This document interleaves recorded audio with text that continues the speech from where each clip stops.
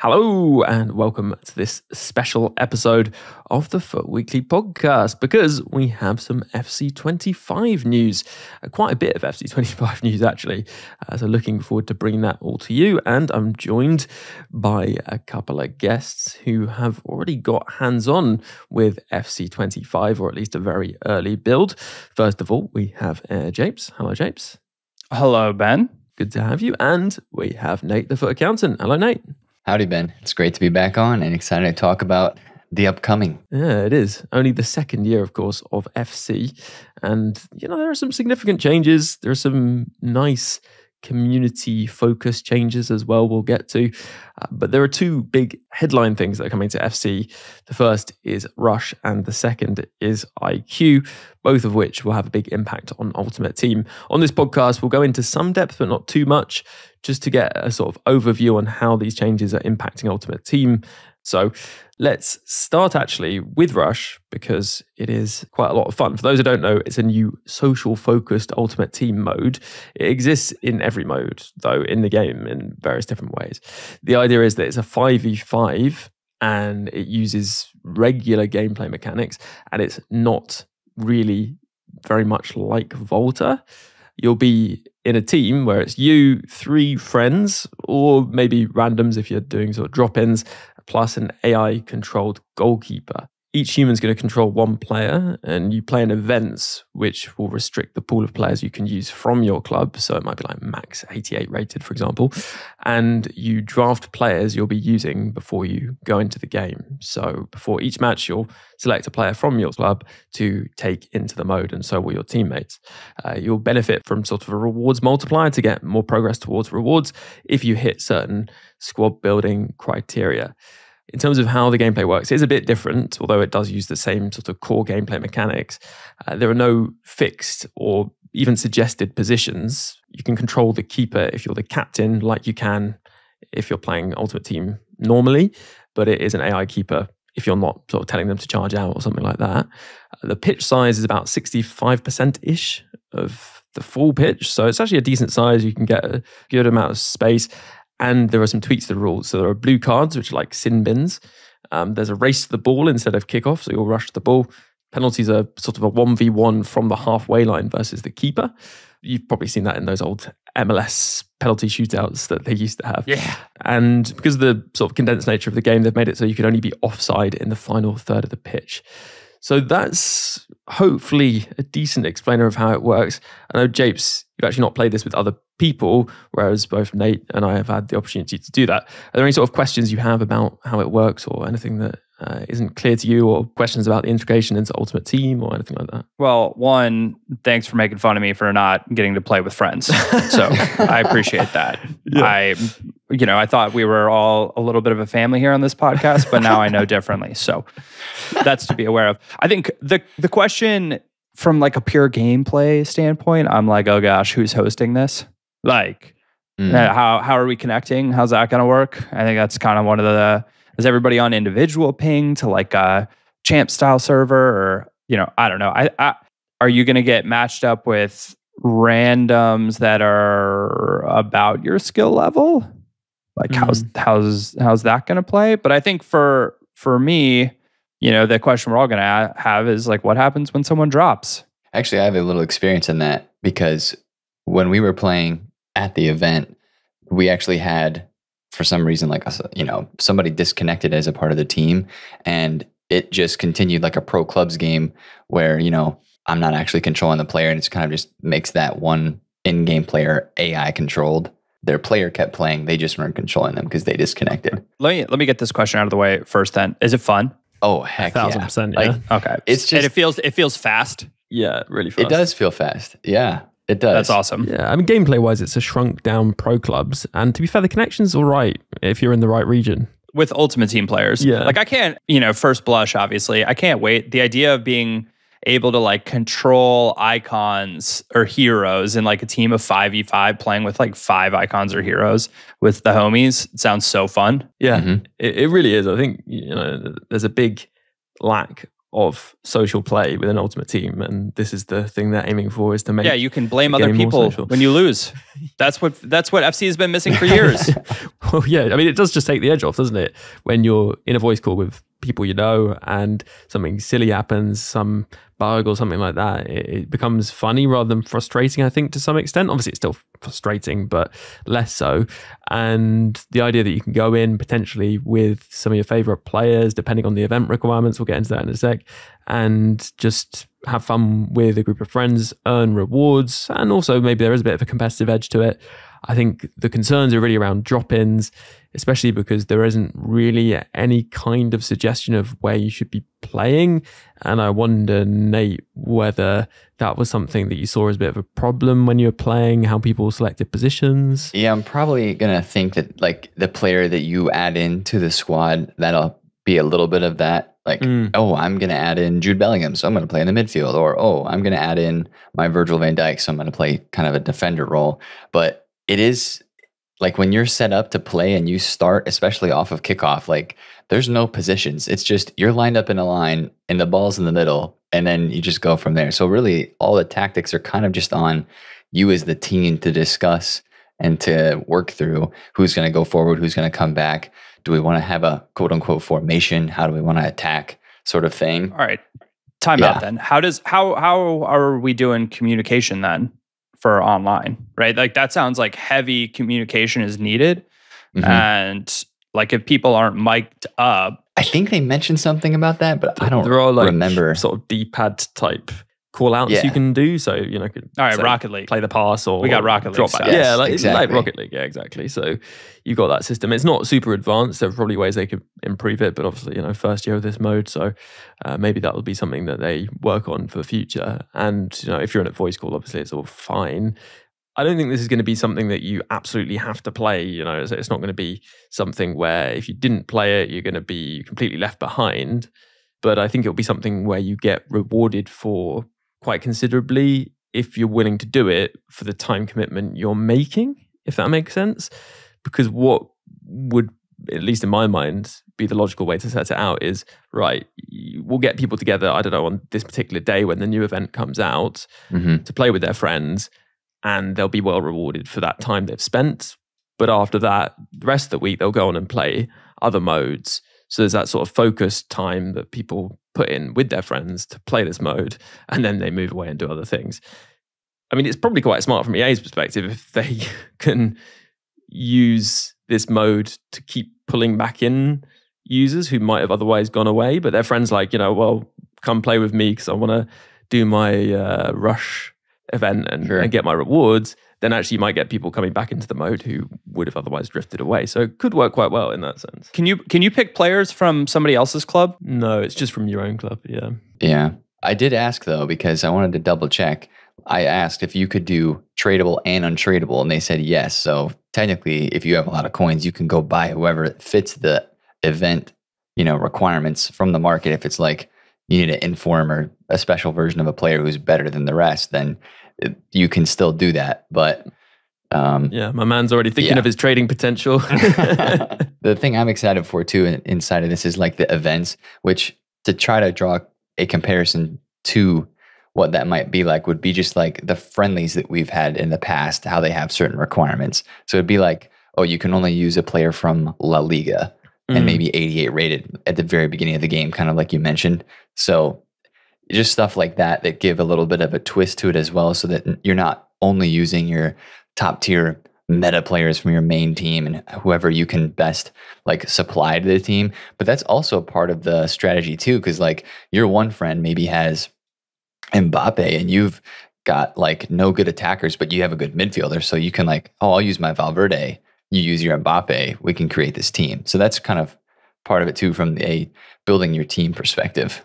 Okay, so maybe I'm a little confused about the structure then, like how this works, or what the progression looks like. Yeah, let me just go through how it is going to work in Ultimate Team then, because as I said, it is in other modes. So Jake's played it by himself because he played it in Kickoff, but you can't actually play it in Ultimate Team without 3 other real people to play as your teammates, whether you find those through drop-ins or they're your friends or a mix of both. you'll find those teammates and you'll party up essentially to go and search within an event. And the event will have a requirement on it. So it might be like max 88 rated players, although there could be one which is no requirements, I suppose. And then once you go in there, you'll, as a team, draft the players you're going to use. And there'll be sort of squad requirements there for you to hit. And if you hit those requirements, it might be like striker, France, etc. You'll get a boost to the points you earn within the mode. So there is not an obligation to hit those requirements there, but it will help you out to earn more rewards. And then they've not been too explicit about how the rewards are going to work at this point, but it seems like it's going to be a system whereby you earn a certain number of points within the mode, and that will unlock you increased rewards as you get through the different numbers of points required to unlock those rewards. And there'll probably be like packs and stuff like that, as you'd expect. So hopefully that makes sense. Yeah, I think so. So we're like friendly objectives that you just sort of like progress on. Yeah. But not based on like wins necessarily. Yeah, not necessarily wins. I think you'll still get points towards those rewards, even if you don't win. And you'll get more points if you win and if you meet those sorts of squad building requirements. Well, not requirements, I guess, because they aren't required. But hopefully that makes some sense. The integration with Ultimate Team hasn't really been fully mapped out for the public. So we'll find out more, I guess, as time goes on. And on that note, we'll take a break and we'll be back to talk about a huge quality of life upgrade coming to Ultimate Team in 25 just after this break.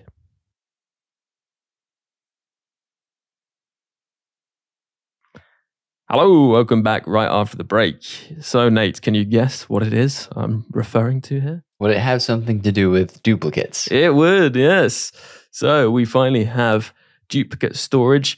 You can store up to 100 duplicates, basically like a transfer list, and you can drop those directly from that duplicate storage list into your SBCs. So I guess, Nate, just a very simple, this is a really good thing. It's good it's finally happened. Yeah, I'm really interested to see how it works logistically in the menus, because the way they explained it was, let's say you have like 4 or 5 duplicates, you know, like you open player picks or whatever, and you've got like a duplicate 86 rated car that you got from an 82 plus player pick, and you're like, ah, crap, well, I got to go do an SBC now. Well, with this, you would be able to, just like you do when you send somebody who's tradable to your transfer list, basically just like slide them up and they go into the duplicate storage list, which is 100 spaces, but also it's not the same as your regular tradable transfer list. So it sounds like there's like 200 spaces for storage. You'll have 100 for your tradable transfer list like normal, and then 100 for your untradable duplicates. And yeah, like you said, I think one of the best parts is, I think it's sorted by recent. So if you go from there into an SBC after putting somebody in your dupe storage, those players will show up when you go into the SBC, searchable like right away. I think that's really cool. Yeah, it is going to be a huge quality of life upgrade. And from that, we move on to something which will also be a big upgrade, and that's an expansion for evolutions. One of the things they admitted was that the requirements were often too strict, and they're going to have a new upgrading system which will dramatically increase the number of eligible players. They haven't gone into specifics, but it certainly sounds promising. They also say they've solved a huge technical challenge. That was the words they used, a huge technical challenge, which means they can now evolve 7 times more players. At the same time? Well, that's not really what they said. And in fact, this whole section was a little bit vague, so I guess we'll find out more in time. I think they maybe mean that the volume of players that they can allow to be upgraded on their end is basically increased. But yeah, it'd be good to see something around that. We know it's technically possible because there was a glitch where it did work. So hopefully that'll happen too, but we'll see. They also agree with the feedback that evolution items have become quite meh in terms of the visual design. And there's going to be a load more visual customization, including adding animations, color changes, and more. Almost like it looks like, Nate, layers over the item design or something. Yeah, there was a couple ones that they showed us that were like, you could choose the color, like you mentioned, like a set design, and then you can either choose like blue or red or green. But then also there was one design that they flashed over the screen that was like animated with sound and fireworks like on the card. And that was like, okay, that's cool. So hopefully that's in like all different cards throughout the year, not just Evos. But yeah, I think those Evo things are pretty nice quality of life updates. And they didn't mention about doing multiple Evos at once, but I know that's what everybody was talking about. That we would love to see that. Yeah, it's a shame. It would be really good. Hopefully that's something they can do, and interested to know what the detail is around these things that they've said. All right, let's move on to competitive mode changes.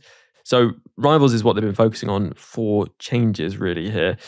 So friendlies matchmaking will no longer use Rivals matchmaking. So the focus in those friendlies will be objectives and having fun, although yeah, that's still probably quite questionable whether a mode which is for completing objectives is ever going to be super fun in my view, but we can find out. And then relegation will actually be possible in Rivals, but only from Divisions 1 and 2. And the combination of the two things is quite interesting because I guess it means, first of all, actually you won't be able to what people call smurf significantly, so really reduce your division in Rivals because it's limited to a few divisions.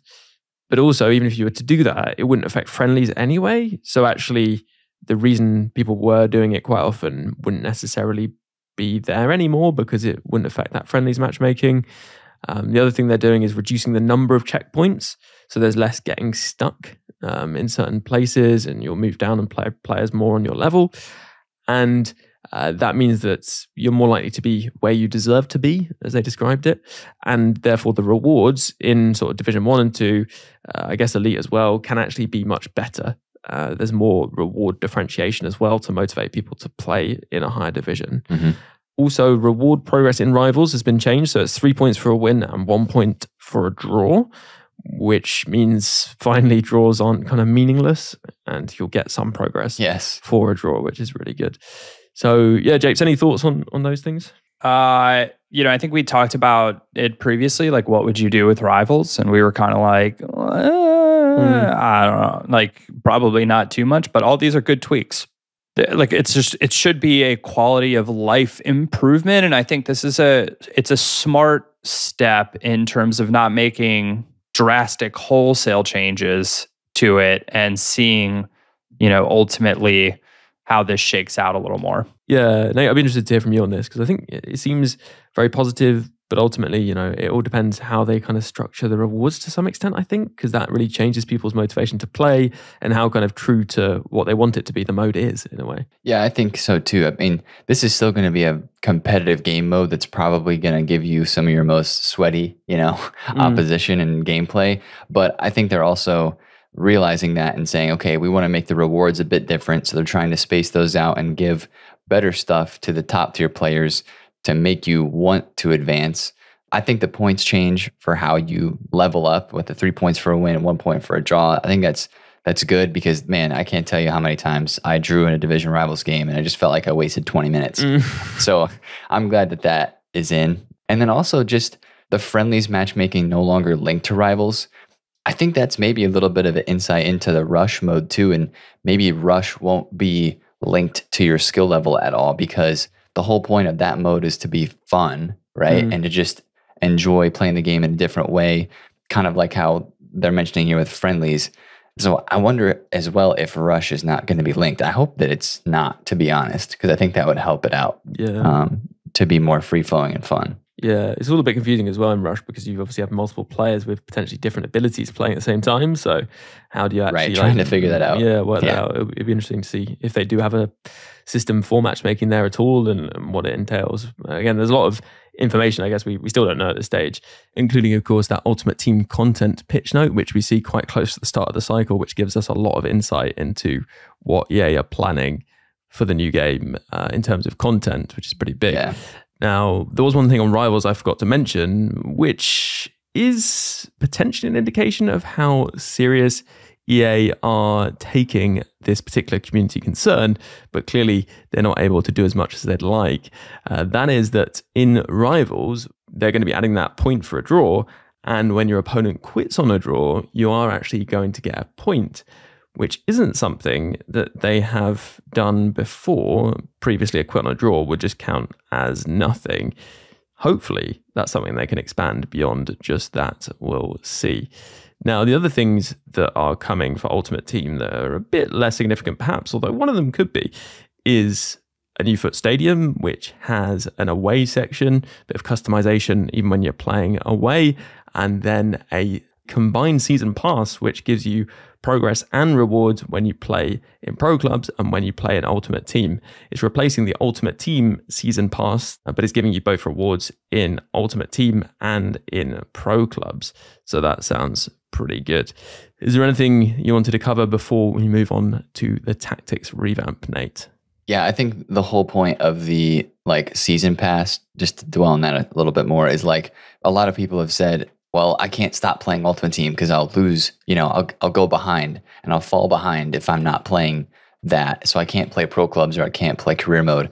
But this is kind of bridging the gap so that if you want to play clubs, you can still earn XP and get through the season so that you can obtain maybe even an Ultimate Team card inside of the season pass, even while you're playing clubs type of thing.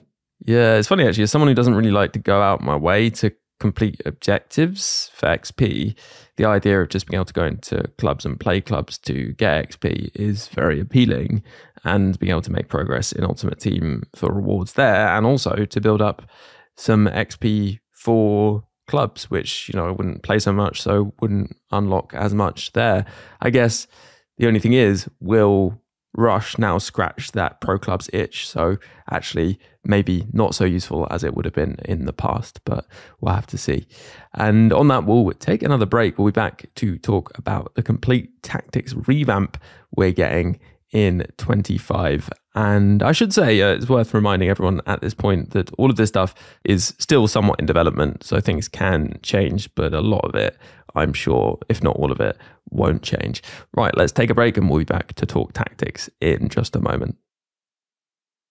Hello, supporters. If you'd like this podcast directly into your podcast providing apps feed, then there's a link in the description which will explain how to do that if you haven't worked it out already. It's very handy.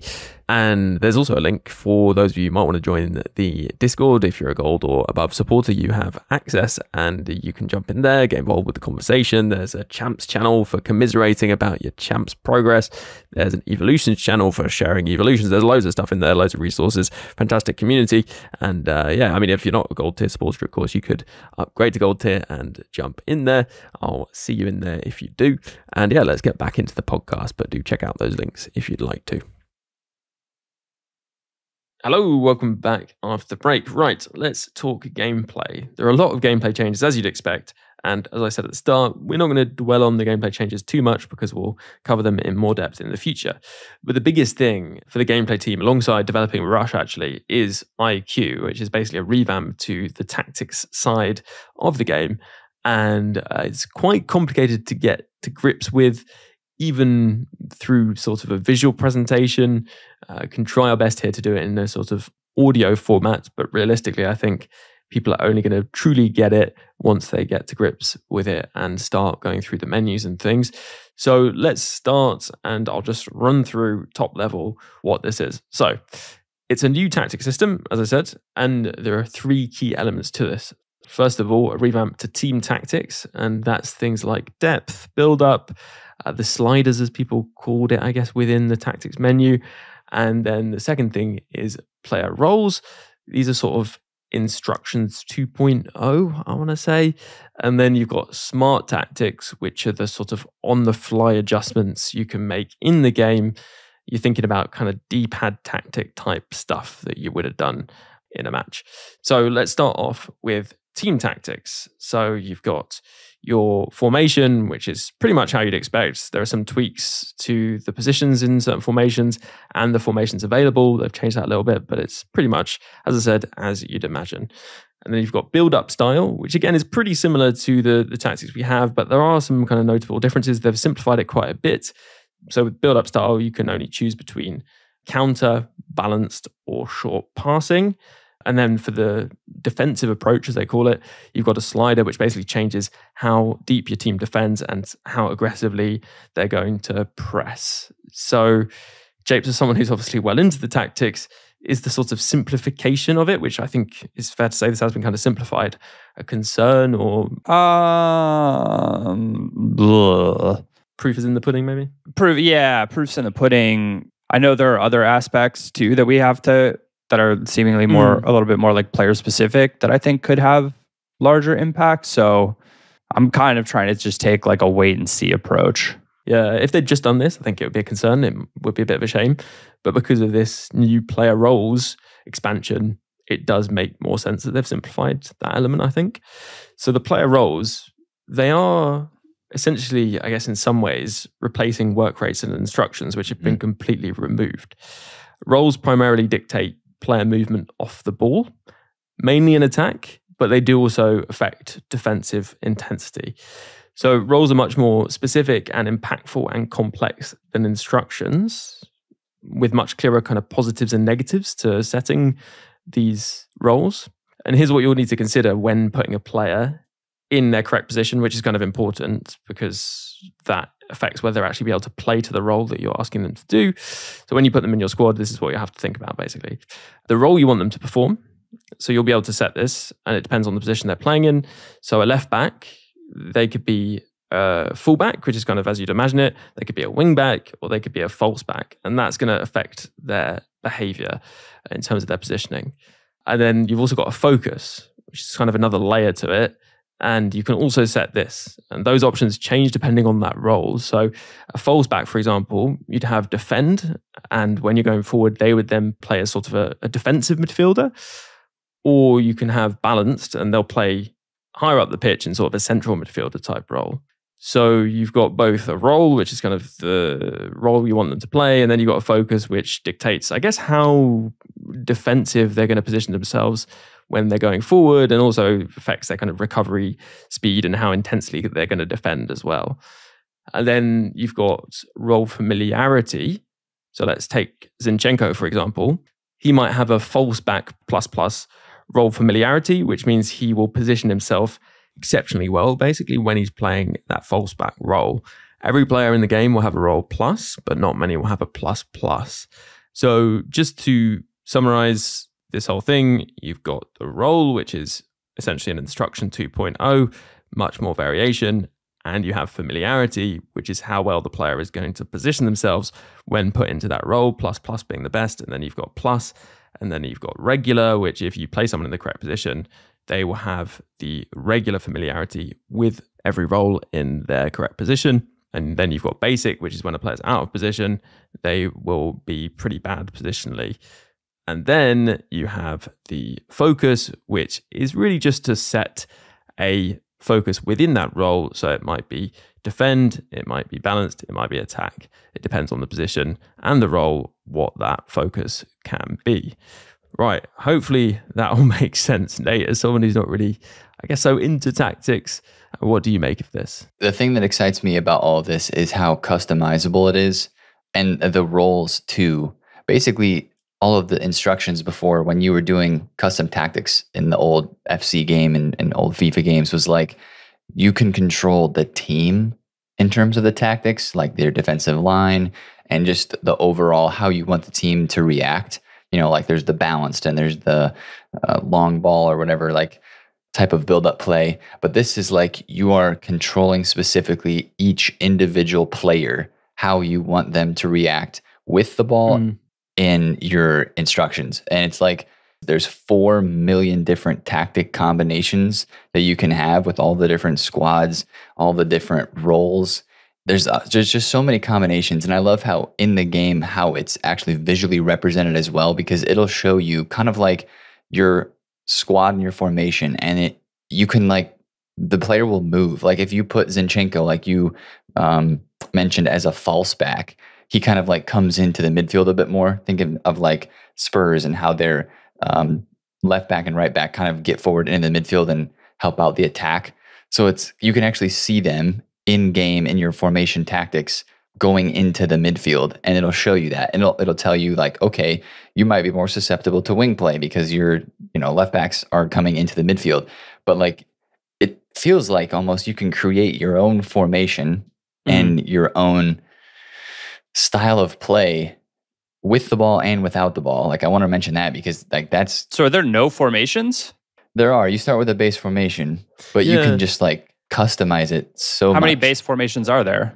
A similar number. It's not hugely changed. I think the key thing to think about though, and the big difference people will, I think, realize is your defensive shape is really your starting formation. Yeah. And then the player roles and the player focus that you set is your attacking shape. And so gone are the days basically of you being able to kind of set up a 3-4-1-2 or one of those formations in a back four when you defend. Mm-hmm. You could recreate though the attacking shape of, a 3-4-1-2 by having your left back as the most attacking fullback role you can and having your right back on fullback defend, because then they'll stay defensive, or I guess you could have them as a false back defend, kind of come into the midfield a bit more. So you'll still be able to kind of create, I guess, similar shapes to some extent, but the defensive shape really is dictated by your starting formation now, which is nice considering some of the abusable ways people have used the tactics as they are currently to create certain defensive shapes and certain attacking shapes. And there's much more punishment, I think, for players who are getting forward and getting really high. They just won't defend with, quite the same intensity that they used to, because it's no longer just dictated by work rates like it was before. Mm-hmm. Always with these things, I think my head goes to like concerns less so than questions. I'm like, is 4-4-2 going to still be broken defensively? Because then, you're just going to see like people set up in that. I guess it creates a lot of room for nuance.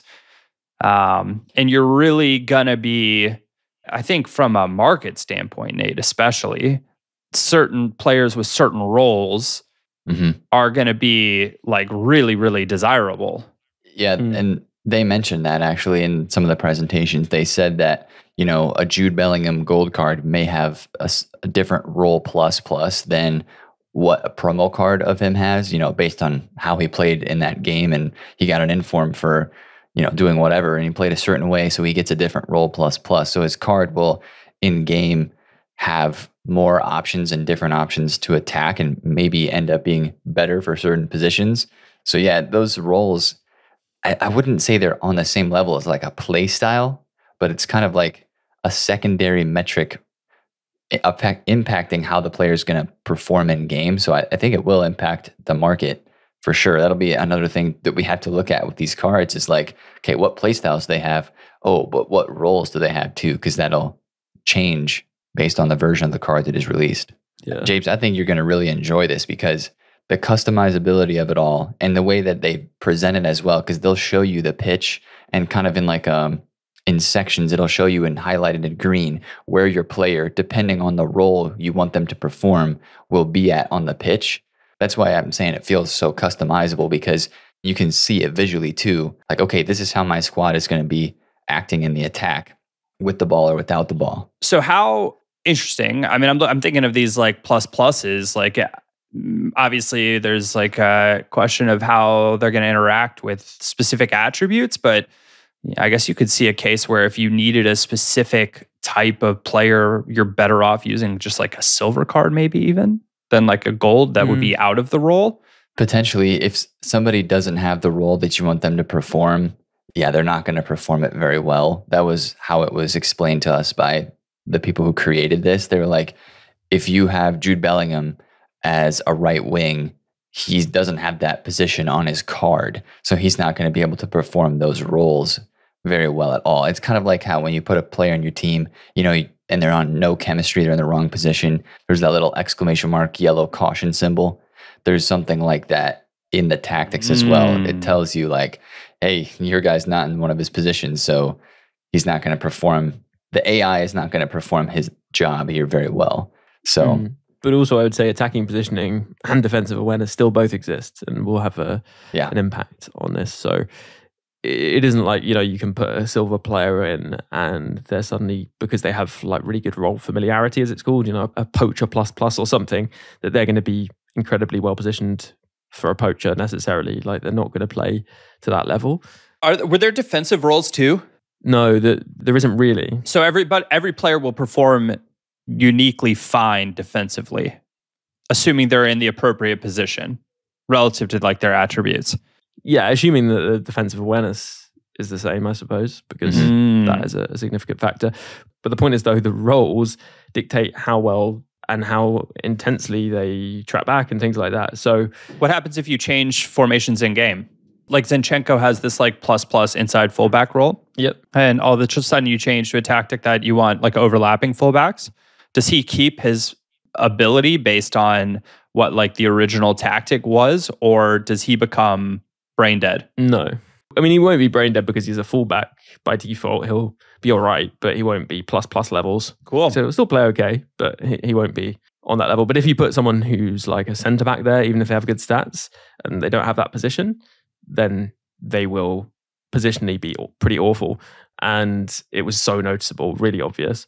Whereas like if you have a player with ++, like there's an inside forward ++, and I think Dembele maybe has that, and he was literally like drifting across the whole pitch to find a good position just behind the front line. So it's just really, really obvious compared to how it was before when you set an instruction, whether it's working or not, which is nice.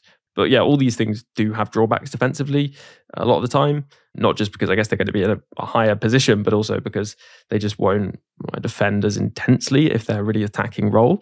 So I think that's just worth bearing in mind. There is kind of a counter to the kind of crazy attacking tactics you can create.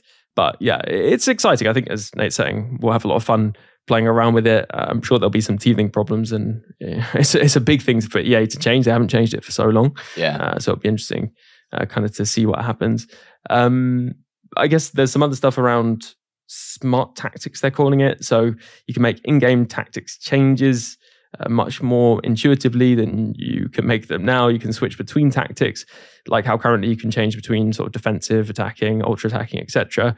But they'll just be what you've called the tactic, I think, when you switch between them, which is a bit simpler. There's also tactical focus. You can switch to defend or attack. And I think what it does is kind of change your roles to make them more attacking and more defensive, basically, just to give you a slight change rather than a full-on change to a different tactic. There are quick tactics like, your team press, offside trap, etc. That's fairly obvious. There's an improved substitution system. There are tactical suggestions, and that stuff can actually be done at any time. You know how currently you can't use the D-pad at certain times. You can just do it whenever, which is really helpful. In terms of some extra things, I guess, which are maybe good to know, there's plenty more, I'm sure, but these are just the things that I've picked up. Revamped visualizations, so you can see sort of the shape of your team as you attack and what that would look like in the tactics menus. Nate already mentioned that you can kind of see the area the players are covering too in an attacking sense. And there's also savable tactics presets that aren't just saved to your squad, so they're more kind of global across the game. And also there's a thing called assignments, which is basically what was called player roles. Oh, yeah. You can actually assign players to the back and front post, for example, on corner kicks. Which is, yeah, exactly. It's pretty fun. And then also you can now get a shareable code from tactics, which you can give to someone else. They can input the code and they'll get your tactics, roles, everything. Yeah, that's straight cool. in there. So RIP the tactic bank. Well, actually, it will now be a code bank, I guess. So, and it looks like you can paste those into the web app and companion app as well, which is nice because obviously it's easier to copy and paste stuff on mobile or on desktop than it is in the game. Yeah, anything else to add on that, Nate, before we move on? Yeah, I think that the code part is a really nice touch because especially with, I think a lot of people when they see this new edition of the 𝗵𝘃𝗰𝗀𝘀, it's going to look overwhelming just because it's new, it's different. There's a lot of toggle options and a lot of different roles and focuses that you can put on a player across the whole pitch. So I think it's going to seem confusing at first because there's so much customizability. And I think that those codes will be obviously a lot of the, what's the meta? And this guy's meta is really sick, so I'm going to just copy his code and try it out. It just makes it a whole lot more efficient if you want to try a new tactic setup. You don't have to go in and switch it all yourself. You just paste the code, watch a tactic video or see somebody's tweet about it, and they have their code in there. And you're just like, all right, let me try it. Plug it in, then you can read through how it works and play it out. And it takes some of the headache out of setting up your tactics. Yeah, and what I find really interesting is that it does, but are they going to have the same familiarity players as you? they might be using a player in that tactic who has poacher ++ or inside forward ++, and that's really making it work for them. Whereas you might not have those players, right? So yeah, I think that although it's going to make it easier for people to basically copy tactics and just put them straight in, actually you're probably going to be more punished than ever for doing that. Totally. So that'll be really interesting. That's great. You kind of have to decide. You should be. Use your brain a little bit. Yeah. You have to decide, like, do you want to play a certain way because you want your team to play that way, or do you want to play a certain way because it fits your players? So either you have to fit your tactics to your players, or you fit the way you want to play and find players to fit that style. Totally. And actually, I think it's going to make it interesting in terms of the transfer market, because I think it puts more emphasis on you choosing what players go in your squad versus doing gambles and, you know, getting a good player and just putting them in. Mm-hmm. Because you want probably in certain tactics. Come on, let's be real. No. You're probably right. Realistically, you're just doing that gamble SBC and then you're changing your tactics to fit the player, aren't you? Yeah, let's be honest. I attack Ronaldinho. I'm not going to be. I don't know what his role is going to be. So preface this, but like, oh no, I'm not going to use an inside forward because. You know what I mean? Like, you're right. But then also, I guess for the sort of more fringe players, I suppose, around your squad, there may be more emphasis on picking the right player, whereas there wasn't previously. But yeah, we'll have to find out. Right. I think that is pretty much it in terms of IQ. And it's interesting because I think... Any changes to managers? Oh, yes, actually. There is a change to managers, but it's not particularly big. So basically, you can, when you add a manager to your squad, apply that manager's tactics to your squad, sort of by default. So, you know, if you put Pep on, it will say, do you want to use this manager's tactics? Press yes, and it will set it up. So it's sort of tiki-taka or whatever Pep's particular style of play currently is. And there isn't really any other benefit to managers apart from that. They've not like buffed them or changed the way they work, but you are going to be able to apply those tactics quickly and easily. I don't suppose that'll probably affect people listening to this podcast that much. They'll choose their own tactics, but they have made that change. I think we should move on to other gameplay changes. There'll be more to come, I'm sure, because what we've seen is really a summary of what's coming and our own hands-on experience, and a limited experience at that. And there are some sort of bigger, more overarching things around visuals, also around player turning and animations. You can't break dribbling animations in the same way you used to be able to using quick movements. And there's also some revamping of passing accuracy. All this kind of stuff is going to come out in, I'm sure, a proper gameplay pitch note, which we haven't seen at the moment. So we can come back to that once we have more detail. One of the things that did stand out, though, is that you're going to be able to professional foul. Yeah. So you can hold the right bumper /R1 and press A/X, depending on your console, and you'll take someone out. And then the final thing that I think is of note, and we'll, as I said, come back to the other stuff another time, is goalkeeper playstyles. We're finally getting proper goalkeeper playstyles, which is exciting.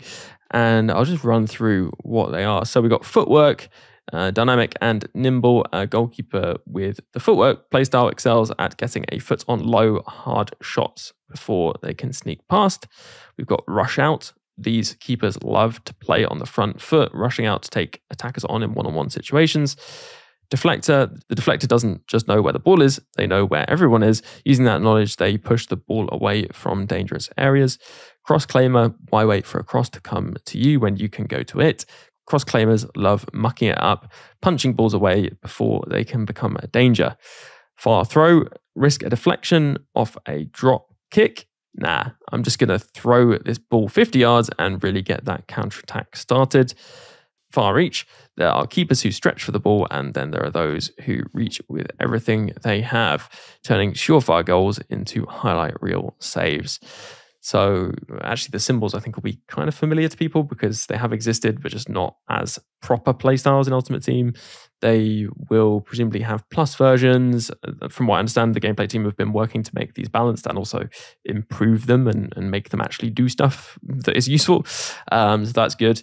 I guess it just makes a lot of sense. And I don't know if there's anything really to add on them, but feel free to chime in. I feel like goalkeeper playstyles haven't mattered as much this year. Like all the goalies at the end game now have all of the regular, which there's 4 of them in FC 24. But I don't think we pay attention to them too much.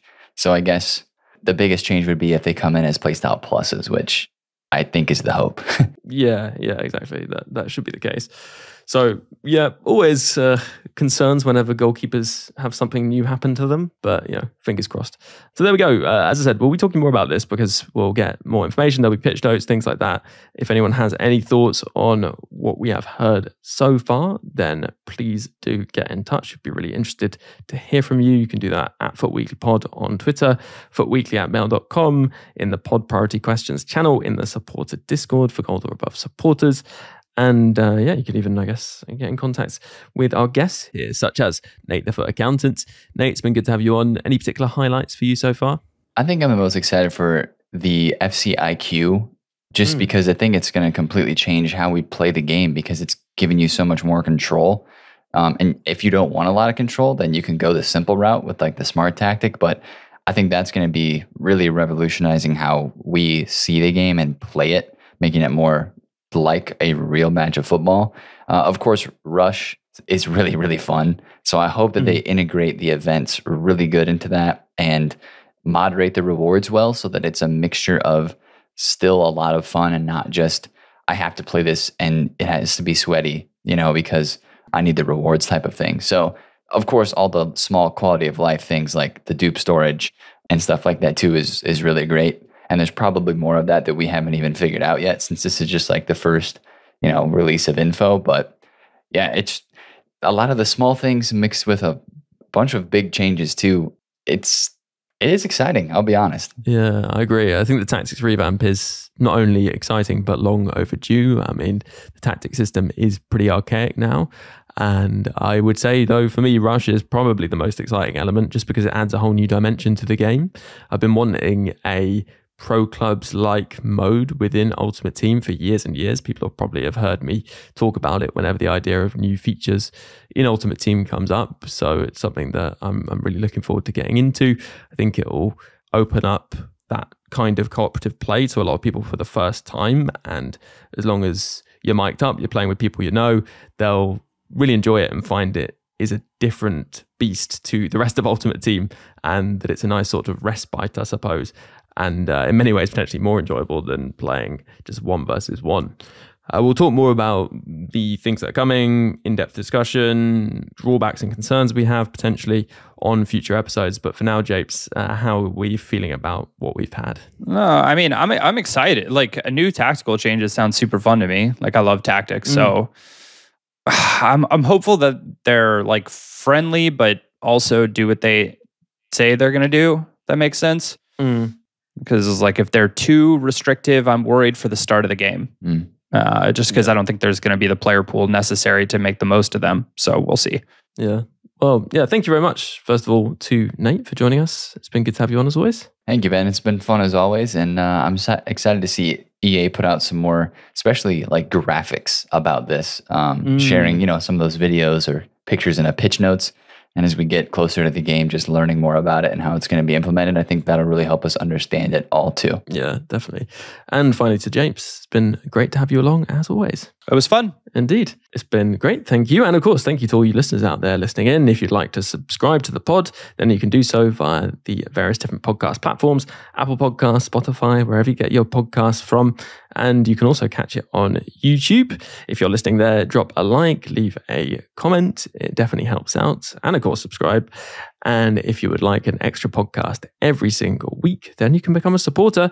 It's just £3 a month. And as I said, you get double the podcast content. Just search Support for Weekly. And a big thank you to all those supporters for supporting the pod and keeping it going, including those icon patrons: Dave B, Hugh J, Darren W, Alistair M, Dom P, Rob P, Jeff B, Damon H, Tom B, Adam G, Neil P, Alex M, Jake S, Dan W, Roger D, Lee A, Andrew C, Nishant, Waterman, Dylan H, Adam R, Rob L, Brendan W, Michael K, David G, Jimmy K, Cherry Drank, John D, Michael B, Aditya S, and Joshua K. Plus a special thanks to Luke M, Dave B, Hugh J, Tom M, Darren W, and Pato Foot for advice and production assistance.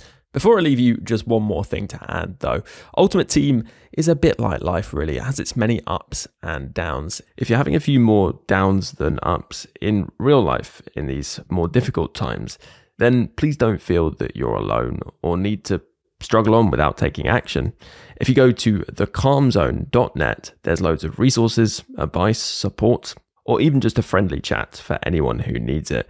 If it sounds like it could help you, then head over to thecalmzone.net. And for now, have a good one, and I'll catch you on the next podcast.